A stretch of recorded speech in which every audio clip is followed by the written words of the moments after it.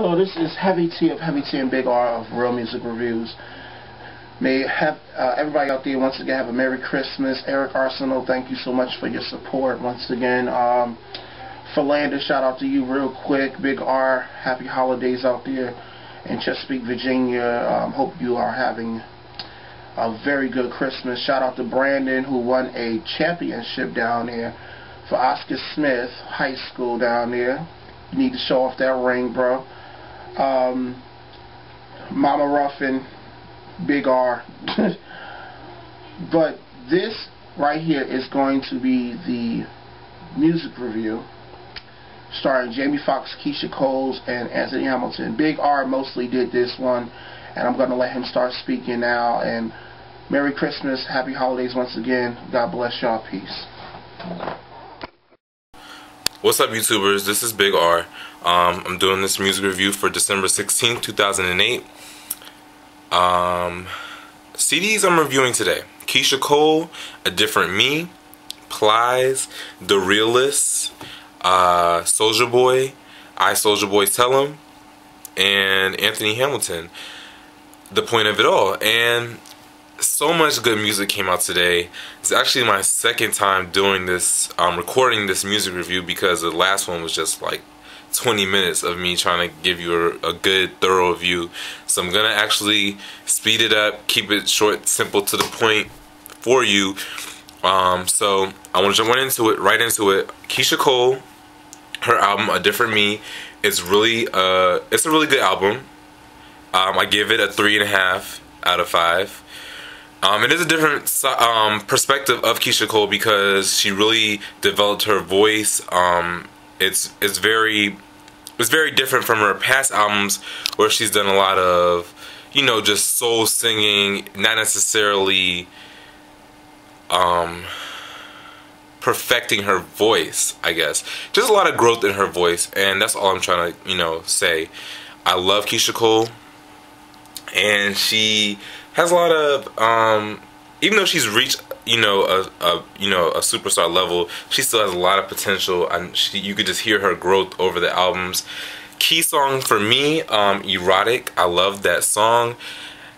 You'll love it too when you hear it. I know the title is kind of risque, like, whoa, but it's nothing like that. It's a good song, classy song, very classy album. It's soft, nice. It's, you know, it's a really good R&B album. 3.5 out of 5. So let's me go to Soulja Boy Tell 'Em. Really not a Soulja Boy fan, but this album is really good. So I did give him a 3.5 out of 5 as well. Just a lot of random songs. It's like just some silly songs on there, and I'm just like, wow, what did you just stay up in the studio late at night and just come up with random things? Which is good, you know, because you have to have that ingenious ability to be able to just come up with random stuff and just make it hot, and that's what he does, and I applaud him for that. It's a very different album. I mean, not for him. It kind of sounds like a mixtape to me. It's kind of reminiscent of his old albums, but at the same time, you know, he does keep it. He has some new anthems up there, and you got a part to the She Got a Dunk. It's another song that's similar to that. So yeah, his album, it's gonna be a lot of new dances coming out, so be prepared. Get on your YouTube game and learn those dances, cause there's gonna be a lot of them. Just to let you know.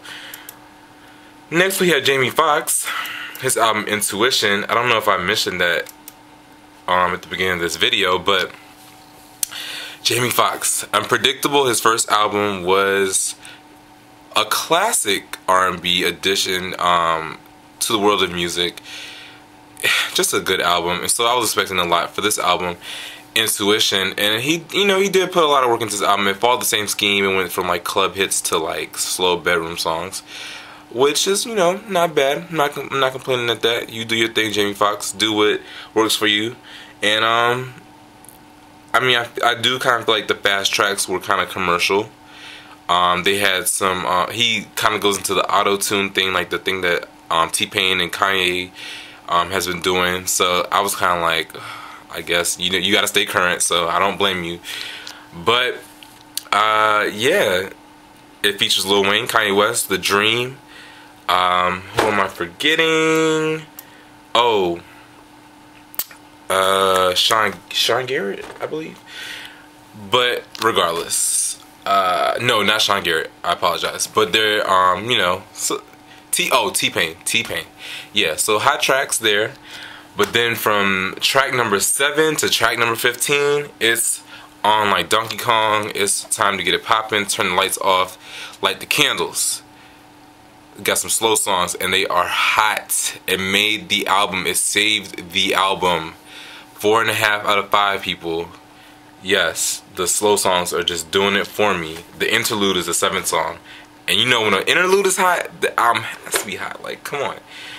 So, get into that. Then we have next Anthony Hamilton. And his album is called The Point of It All. His single was called Cool with David Banner. And when you hear the first song, it's called The News. It's like, yo, this album is just gonna be crazy. Just a great album. Besides the song he did with David Banner, I really didn't like the song. It was kind of like, I don't know. It's just not a good representation of the album, because the album is so soulful, just so neo soul. This is so good. Every track, front to back, even the song with David Banner, it's just, the album is just good. I'm sorry. So I definitely, album of the week, give him a 4.5 out of 5. Great album, Anthony Hamilton. The Point of It All. Please go cop that. Now I want to jump into Plies to cut this off. Actually, a surprising review, because I'm really not into Plies as an artist.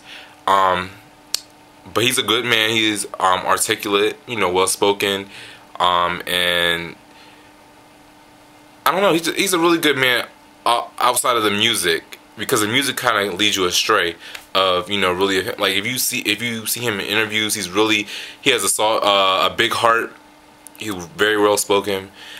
He's in my area, donated a lot of money for kids for Christmas. Good man. This album is called The Realist, and it really surprised me, because I'm not into him, musically, but the only real thing I can say about his music is that it was kind of like, it was like the transitions in the album, basically. He went from like songs that were like, like beating down your block, then it was like club songs, and then it would go into a slow song. And I mean, it kind of flows, but then it'll go back into like a lot of deeper songs after that. After the song with Ashanti, it goes into deeper songs, and then it's like this one deep song where he talks about his mom, his grandmother being sick, and his aunt having AIDS, and his brother being locked up, and his sister being pregnant by some older guy, and she's like underage. And it's like, wow, the song was so deep, it almost, it was making me emotional. Like, it was bringing up a lot of, emotions. And I was like, wow, this is a deep album. And then right after that, it goes into, yeah, shorty, I gotta get this hoe, I'm taking this hoe out tonight. I was just like, whoa, like, pause for a second. Like, I'm sitting here about to cry, because all this stuff is going on. The song is called Family Straight. He's trying to get his family straight, and now you're talking about you gotta take something home. Like, really though? So transitions need to be worked out, but otherwise, good album, good lyrical content, hot beats, hot tracks. So he has Sean Garrett on his album, with some other artists. So I do give his album a 4 out of 5. So what did that tell you? The transition, I mean, that was really the only thing holding him back, but it did make a big difference to me. So yeah, that's my music review. Hope you enjoyed it. Let me know if this is helping out, if it's informative, and I'll let Heavy T and me give you some hot reviews next week. Christmas time is coming, and hope you're having safe holidays, and I will see you next week. Alright, signing out. Peace.